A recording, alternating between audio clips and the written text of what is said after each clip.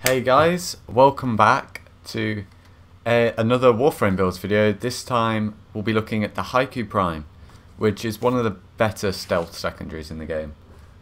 I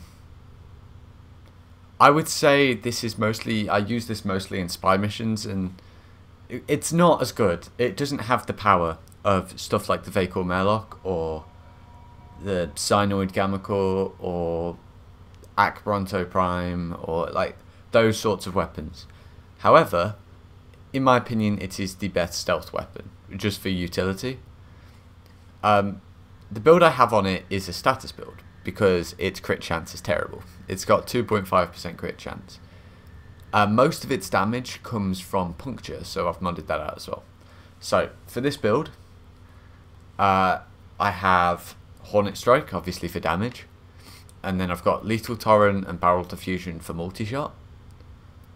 Lethal Torrent also adds a bit of fire rate, which is great for this weapon because it fires ridiculously quickly. It's great, I love it. And then I've got, to increase the puncture damage, I've got Bore and No Return. Depending on how you're using this weapon, you could swap No Return out for a ammo mutation mod. I'm not sure if I've got one leveled up, but no, I don't. But if you wanted to put an ammo mutation mod on there instead, I could definitely see arguments for that, just because of like how much ammo this thing burns through due to its fire rate.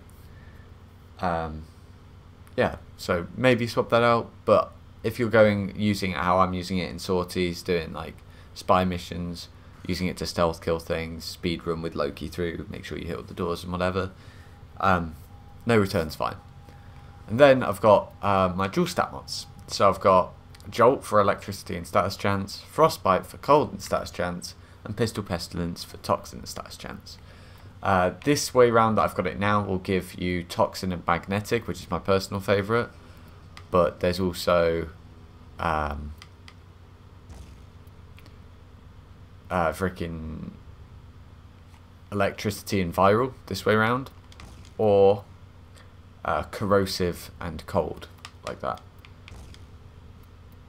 So they're both viable things.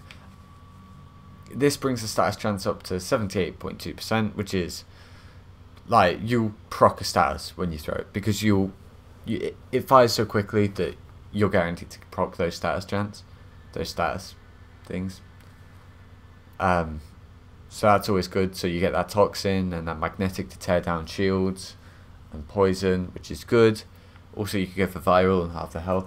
You can swap around depending on what faction you're fighting. I would definitely say this weapon does lack power compared to, say, a Hikou Merlock, but utility-wise, it's fantastic. As everyone knows, when you're running through a spy mission with Loki, you see the yellow doors, and you go through them, and you just lose your energy, and you're like, well, shit. I love using Hikou Prime to spam like stars at the top of the door. It's great, gets rid of that easy. It kills surprisingly fast, just because of how fast it fires, but you do need to be careful that you don't burn through all the ammo.